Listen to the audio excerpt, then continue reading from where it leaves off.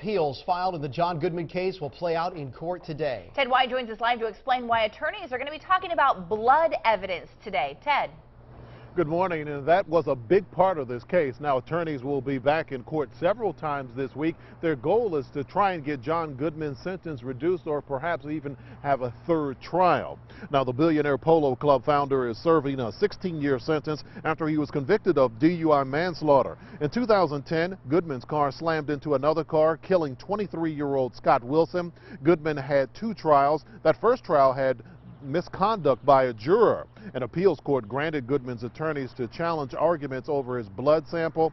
Attorneys will be back in court today and tomorrow. Reporting live in West Palm Beach, Ted White, WPBF 45 News.